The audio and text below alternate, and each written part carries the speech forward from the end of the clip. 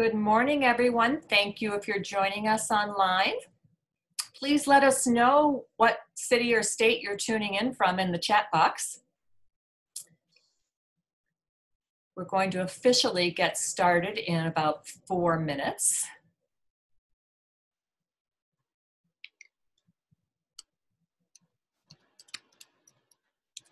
Tuning in from Montreal, Wichita, Kansas. Great. So now we can say this is an international event. That's right.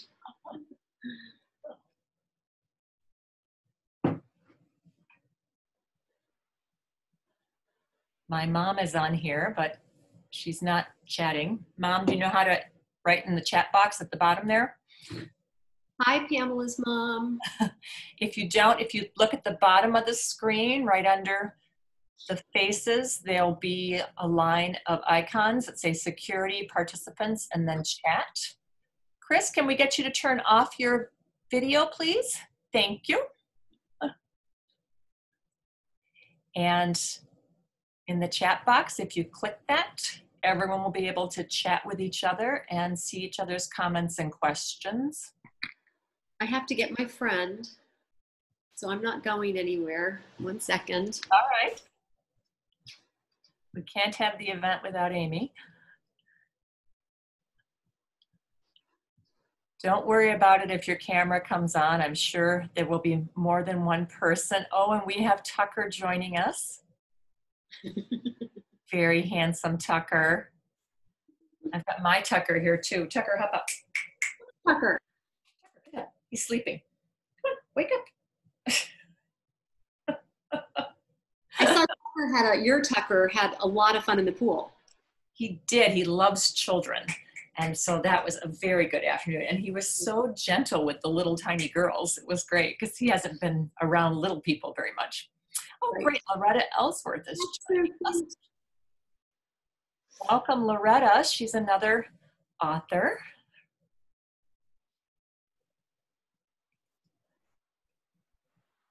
I love Chris's abso-freaking-lutely. I know, I said not to worry. I'm sure we'll have more than one person. I did that on an event, turned on my camera, and there was about 500 people on it, so that was embarrassing. But everyone's figuring out Zoom as we go here. Absolutely. Right. Okay. Great, we're getting a nice sized audience here. And I'm sure we'll have 1,000 more people who tune in to the video recording. Hello, Susie. Susie, can we get you to turn off your video camera too, please? Thank you. Is Susie a friend of yours? She is. She's a wonderful writer. Oh, great. A wonderful book. Here, Andrew, do you want to take this little guy? I'm handing this guy off to my... Bye, Tucker. Here you go. Susie wrote many books, one of which was The Subway Girls that I loved, but this is her most recent. Right, I've been seeing great publicity for that one. Congratulations. Here to shine. It is so much fun and it's so good, and you'll learn so much about the New York World's Fair, which I knew nothing about. I really didn't. I mean, I knew what it was, but I didn't know much about it. Right. And she gives you a map in the beginning, and you see all these photographs, and you just get to learn all the ins and outs. And it was just this amazing thing. So, and plus the book has a great storyline. So, hi, Susie. Highly recommend your book. I see we've also got author Gretchen Anthony on the program, and she has a brand new book coming out called The Kids Are Gonna Ask. And Loretta Ellsworth was here. So it's 11 o'clock, which means it's showtime. Nifty. So for all of you who know Amy, you know she's a wonderful writer. If you do not know Amy, she is the author of Small Admissions and Limelight, and I had the pleasure of hosting her here in Minnesota last November at Literature Lovers Night Out, and she was a big hit in both Excelsior, where we had the luncheon at Hazeltine Golf Club, and in Stillwater, where Valley Booksellers hosted her. We had a wonderful time, and she sold a zillion books, and we're so excited to now be able to have her virtually here for the release of Musical Chairs, which comes out on July 21st. So welcome, Amy, and thank you to everyone who's tuned in today. Thank you so much, Pamela. And I just missed the last thing that you said. I said that your book comes out on July the 21st. Yes. Musical Chairs. And everybody can pre-order it. I'm going to put the link in right now, and you can order it from either Valley Bookseller in Stillwater or Excelsior Bay Books in Excelsior, Minnesota. And they will be happy to get you a copy so that it's ready and waiting for you on release day, or have it sent to you, and you can pick them up in the store or curbside. But go ahead and pre-order, and you will get a special treat from Amy. Amy, you want to tell us what that is? Well, we're going to have signed book plates that are absolutely adorable. I just found them. I mean, they just arrived, and I'm signing away, and they are really, really nice. And of course, a bookmark as well. And I just want to say thank you to Excelsior Bay and to Valley Bookseller for having me, and of course to Pamela, who I feel like I know so well now. Not only because our dogs have the same name, but because I have stayed with her, and we had so much fun. It's so much fun, and she's just an amazing virtual host, and she's an amazing real life host. So thank you. You were very kindly hosted a literary party when I was in New York right before the world shut down. Amazing. I know. We were lucky to squeeze that in. We were. That was one of the last social things that I did before all of this happened. And it was really fun. It was so much fun to bring everybody together. So it really was. Thank you for hosting that. So tell us all now about the latest book, Musical Chairs. Okay. So this is my book, Musical Chairs, that, as Pamela said, it's going to be out July 21st. I started writing this book in part because I wanted to explore this idea of adult children moving back home. I did not know when I wrote the book that we were going to be hit with a pandemic and that all 3 of my adult children would move back home. So that's just a little bit of life imitating art in the case of my life. So that was a little bit crazy. I also wanted to write about a woman in her 50s who goes to her sort of dilapidated weekend house, and she's planning to spend the entire summer there. Again, didn't know that I was going to be moving out to my dilapidated weekend house and spending the entire summer here with my adult children. So that's what sort of prompted me to do the book trailer, because I wanted to sort of explore this idea of whether or not there are autobiographical elements to the story. Should I show it to you? Go ahead, because people have to see this. It really should win an Academy Award for book trailers. It's excellent. Well, it was a lot of fun to make. I have to tell you, we had a really, really good time.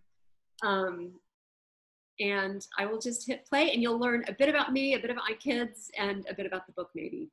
Here it is.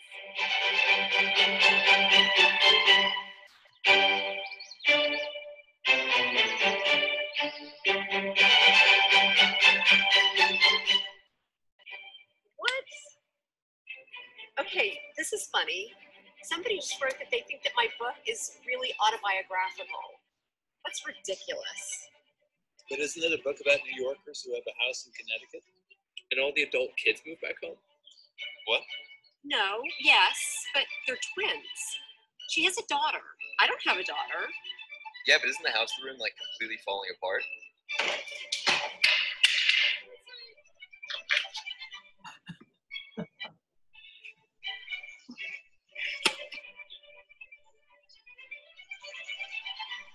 I thought they were all musicians. Don't they bring all their pets? Doesn't the mom drink a lot of wine?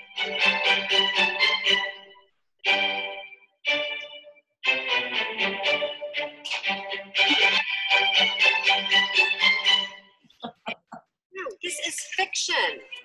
I'm a novelist.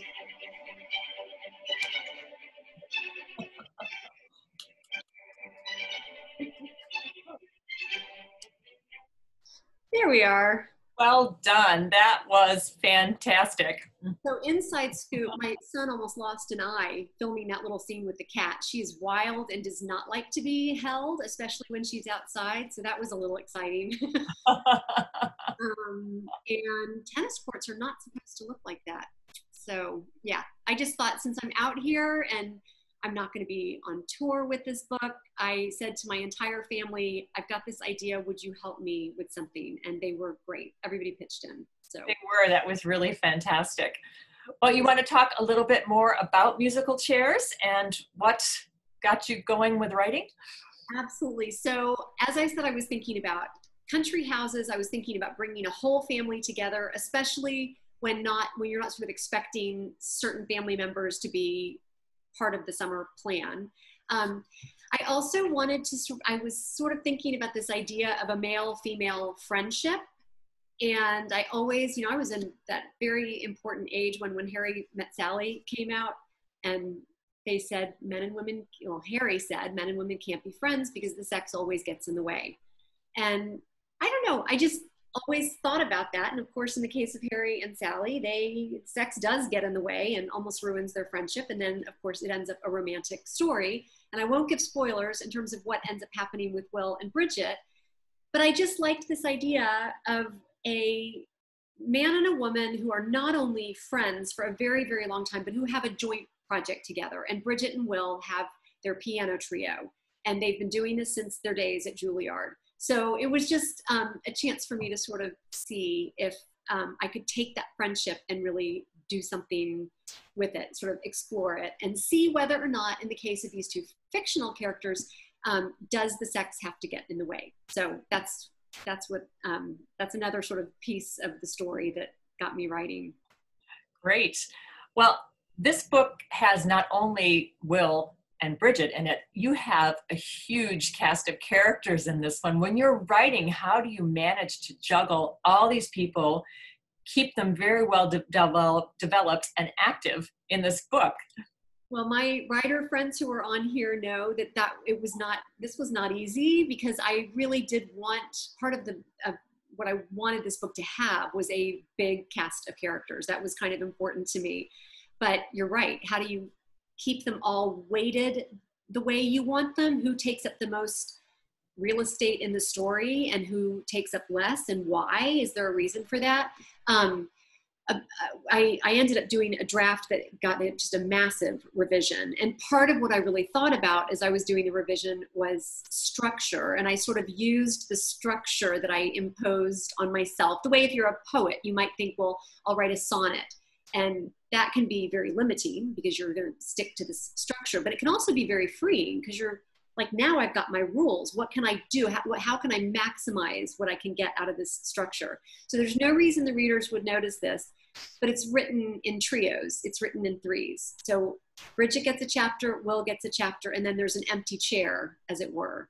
And each of those rounds of three, I wanted a different character to chime in and tell their piece of the story. But I wanted it to really be very thoughtful in that they are the right person at this moment in the story to be chiming in and telling their part of it. So it was a challenge. It was a lot of fun. The only character that I gave more weight to was Gavin, who was the original violinist in the trio. And the book is divided into thirds, June, July, and August, and he gets a chapter in each one. So that will turn off your video. Thank you. was, a lot of fun. Oh, here's Christina. She's back. Let's see. There we go. So anyway, it was just a lot of fun to sort of think about writing in threes. I was sort of thinking like a waltz, and that way we would keep returning to Bridget and Will. So. It worked masterfully. I know author Stephen Kiernan is wondering if you are a musician, and I wondered if you had a PhD in music when I was reading this. You are such a wealth of musical knowledge. I'm excited to see Stephen speaking with you, by the way. Is that tomorrow? No, that's coming up the day after your book releases. July 22nd, Stephen and I will be in conversation about his new book, Universe of Two. Okay, well, I will be tuning into that. But to answer your question, I don't have even a musical background or education or anything. So I had to do a lot of research. My kids are all very musical. They did not inherit this from me. I can't read music. I don't even have very good taste, actually. And I love to go to hear classical music. And, you know, a week later, my son will say, wasn't that piece beautiful? And I won't remember. Like, I don't have an ear for it. But that doesn't mean I'm not an appreciator. And it doesn't mean I can't do a lot of research. So I did a lot of research. But my youngest went to an arts school forever. And he's now studying composition and musicology at NYU. And I saw him and his classmates. And it's just, to me, it's just an interesting dynamic when you look at groups of musicians, and is it competitive or is it supportive? And you have to be very trusting of each other, the way an acting group would have to be, a cast of a play would have to be trusting. So I wanted to set these characters in that world, and I didn't know how to do it. So originally it was a quartet. I decided I didn't want it to be a quartet. I liked this idea of threes. I think that's always an interesting dynamic when you get triangles in fiction. More tension. Yes, exactly. So at some point, the quartet was dropped to a trio. I had to cut one of the members of the band, as it were. But anyway, it was fun, and I researched a lot. And I'm actually going to make a Spotify playlist of the music that's in the book. Oh, great. That'll be fabulous. Now, I know with Limelight, which takes place in Broadway, you live in New York. That was really easy for you to access this world as a former actress yourself. Where did you go to do your research with all this music?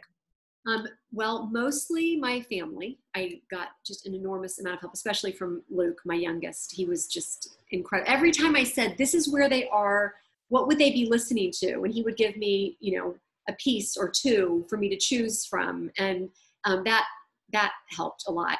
I do love to go hear music. I don't, recently it just breaks my heart to think that the opera and the symphony, like, when are these things going to open again? I hope soon.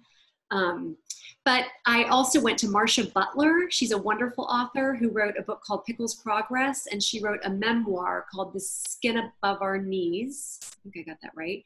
And she's a really generous, lovely, supportive author, as they all seem to be. I contacted her right around the time that I was writing the first draft.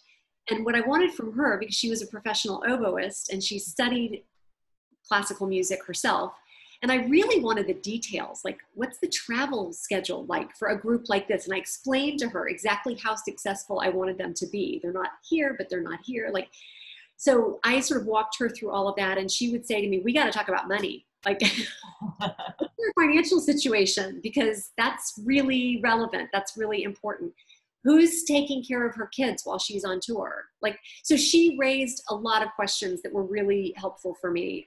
So I'm very grateful to Marcia for her expertise on this subject. It was great. I'm going to type Marcia's name into the chat box so people have that in case they're interested in picking up a copy of Pickles' Progress or The Skin Above Their Knees. Is that correct?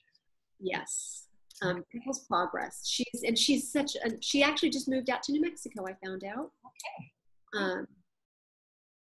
Yes, there you go. Marcia Butler, Pickles' Progress. Great. Thank you for that, because people might want to tune in. Okay, great. Now, in addition to this huge cast of human characters, you have all these great animals. I know you and I are both dog lovers. We both have a dog named Tucker.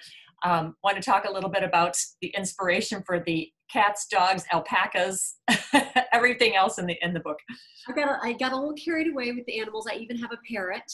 I wanted this parrot to sort of cause a little bit of a relationship issue for one of the characters. So again, I relied on an author, Kira Jane Buxton, who wrote an amazing book called Hollow Kingdom.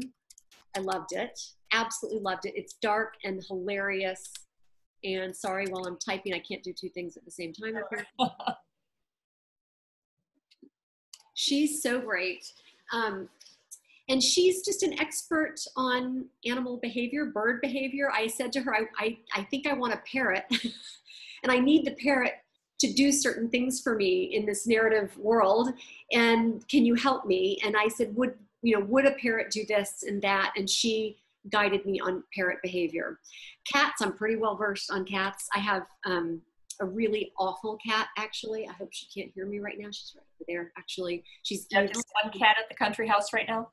No, well, yes, now there's one. There were two, because when my 26-year-old just went back to New York and took his cat with him, but we did have two, and they don't get along, and they don't get along with the dog, and the dog doesn't get along with the cat, so nobody gets along. And although my Tucker is tiny, I really love big dogs, and I love my Tucker. I don't know if I can get him on the screen or not. Come here, Tucker. And he loves Amy. Here he is. Hi, Tucker. You're on TV. Yeah, so I have 2 labs and a Newfoundland in the book, and yeah, and 2 cats. Hadley and Bear, correct?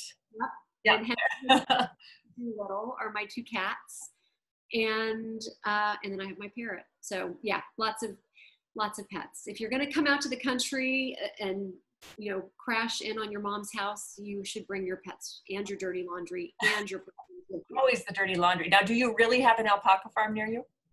Yes, we do. It's actually very, very near here. There's it's about maybe 2 miles from my house. Oh, interesting. I don't know them, but I wave at the alpacas whenever I drive by. They're very funny. If anybody who's listening in has questions, please feel free to type them into the chat box and Amy can answer. Yes. And I know she's probably happy to take questions not only about musical chairs, but about her earlier 2 books. Do you want to talk about those too?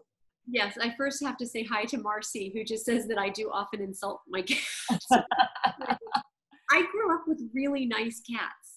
I didn't know a bad cat. Everyone would talk about how they didn't like cats, and I never understood that because I've always had wonderful, loving cats. And then I ended up with this cat who's just vicious. I mean, I don't know what happened to her childhood that made her this.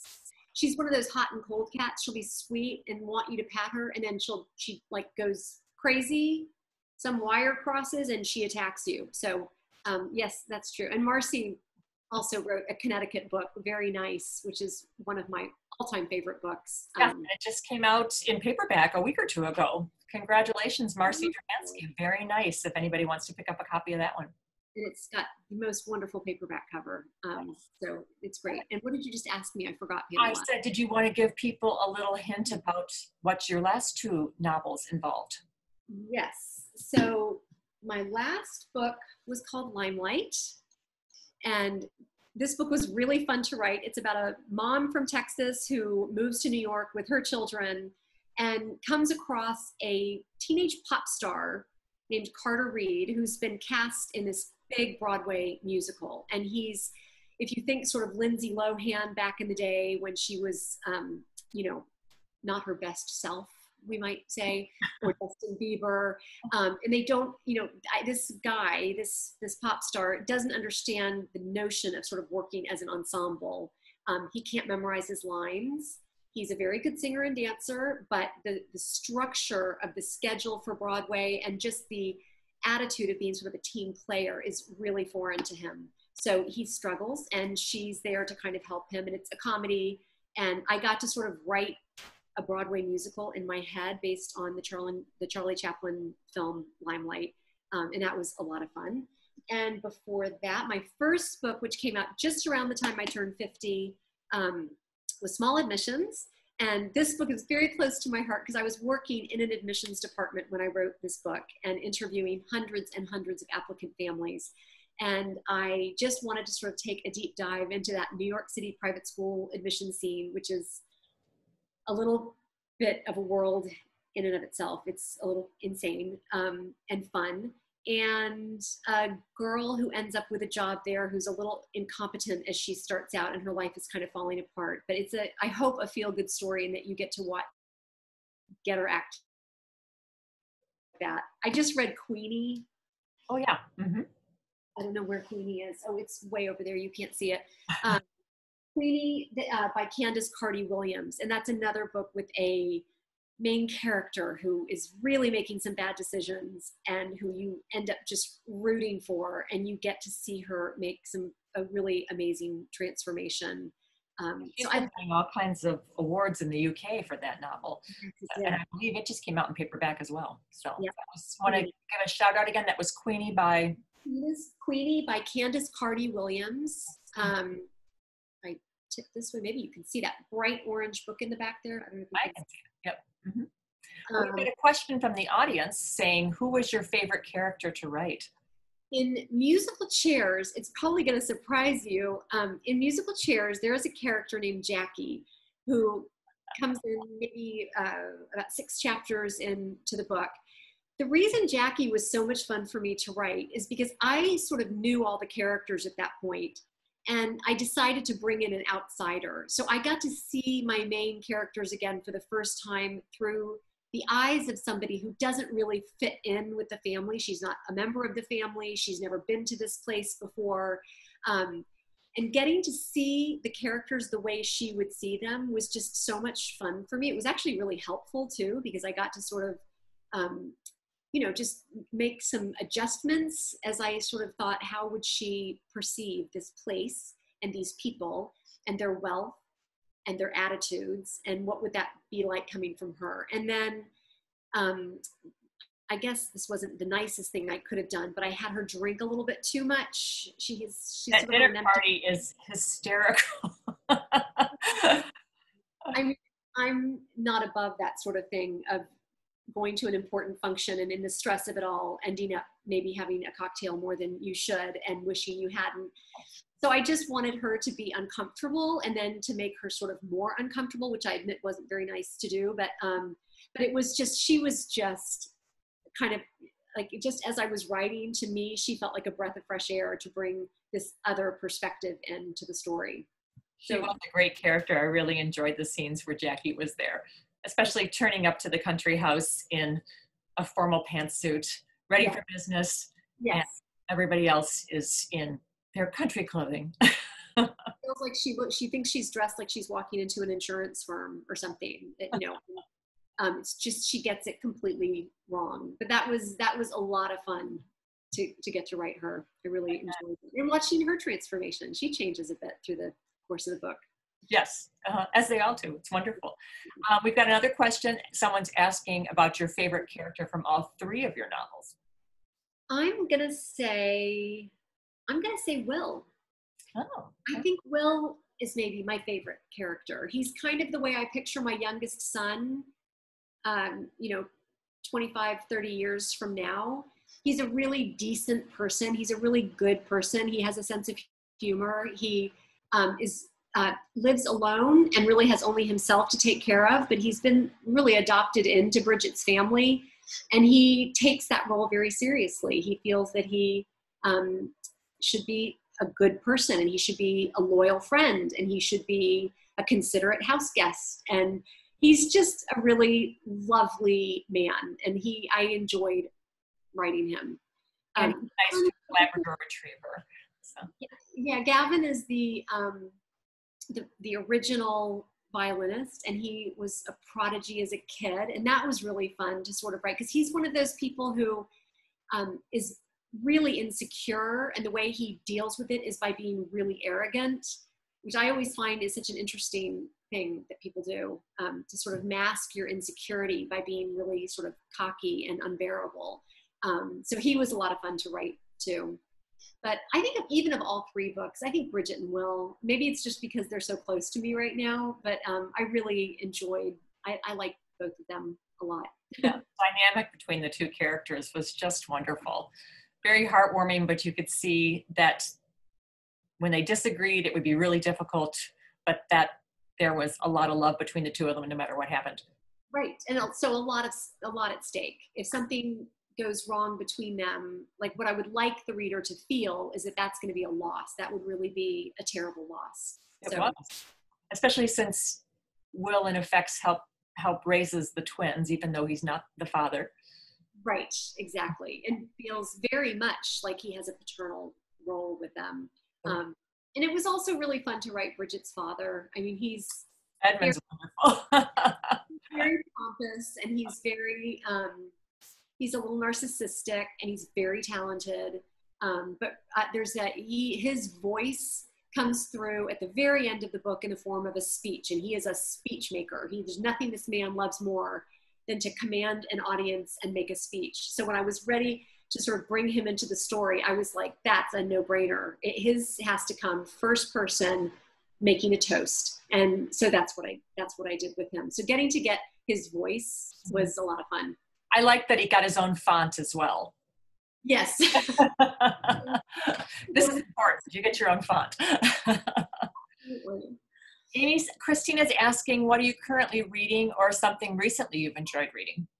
Gosh, so many things. I have not been so great at focusing. I don't know about everybody else, but it really sort of took me a while. I struggle to get myself to focus to write, although I have been writing, which I'm happy about. But reading has not been a problem. And it's, I guess it's because I just need that escape right now. But also I've been taking a lot of really long walks, like 5-mile, 6-mile walks. And I have gotten to be the biggest fan of audiobooks in the world. So if I'm ever having an issue where I can't quite focus on a story, I'll start with the audiobook. And sometimes I'll have the Kindle already or other way around. But if I start by listening while I walk, I don't realize I'm exercising, which is a bonus. And I can really get lost in a story. I read Wild Game recently by Adrienne Brodeur. It's her memoir. It's beautifully written. I loved it. It was really well told. So my to-read pile right now, I'm about to start Jamie Brenner's book, which I'm perfect for summer. Yeah, super excited about. And ooh, that's wonderful. I'm so excited to dive into this. We were fortunate to host Courtney Sullivan at Literature Lovers. Oh, fun. And her novel is a gem. So I am the biggest Terry McMillan fan in the world, and I loved her book, It's Not All Down Here from Here. It's Downhill from Here. She does groups of women like nobody else. I mean, there's just nothing, you just want to be part of her lady friend groups when in her books. I just love them. If you liked Waiting to Exhale, that's, if you like Terry McMillan, this one is a gem. I love that the main characters are, the main character of this book begins as she's about to turn 68.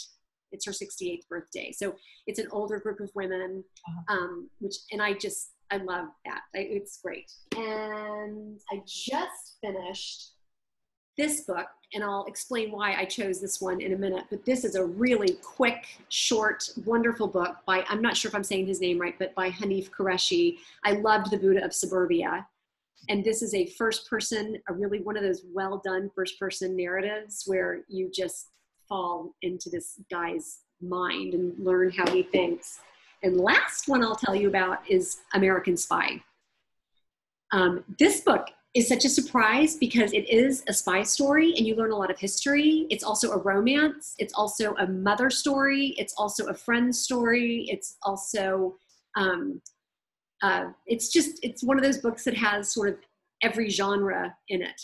And it's so well written and it's fantastic. So Lauren Wilkinson, American Spy, prepare to be just swept away.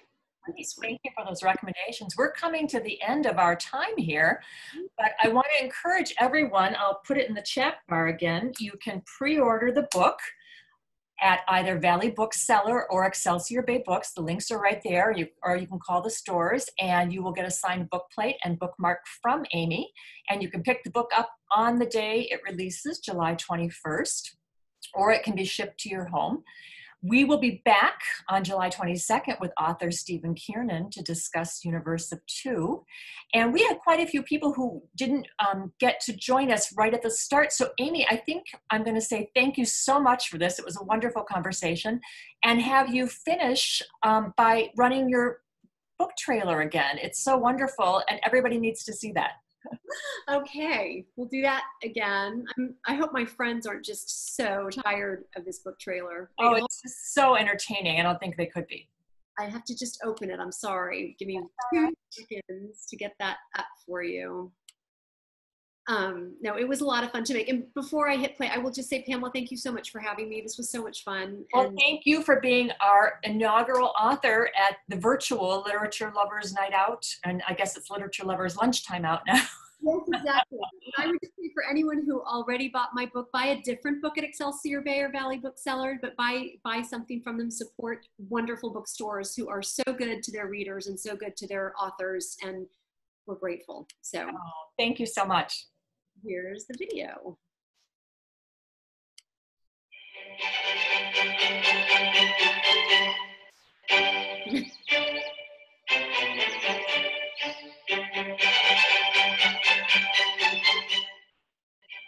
What? Okay, this is funny. Somebody just wrote that they think that my book is really autobiographical. That's ridiculous. But isn't it a book about New Yorkers who have a house in Connecticut? And all the adult kids move back home? What? No, yes, but they're twins. She has a daughter. I don't have a daughter. Yeah, but isn't the house room like completely falling apart?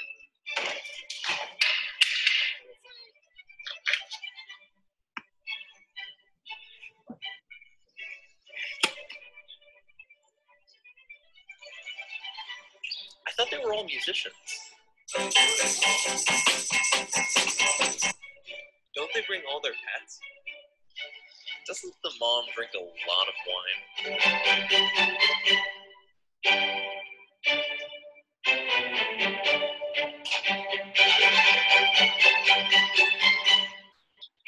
No, this is fiction. I'm a novelist.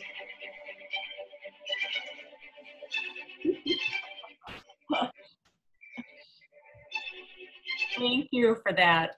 Well, thank you everyone for tuning in. We appreciated having a live audience today. And I, again, encourage you to pre-order your book from either Excelsior Bay Books or Valley Bookseller here in Minnesota.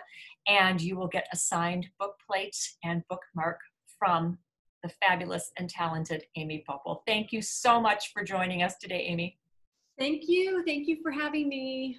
Stay safe and healthy out there in Connecticut. Will do. Bye, everybody. We'll see you July 22nd with author Stephen Kiernan and Universe of Two. Take care. Thanks for coming. Bye.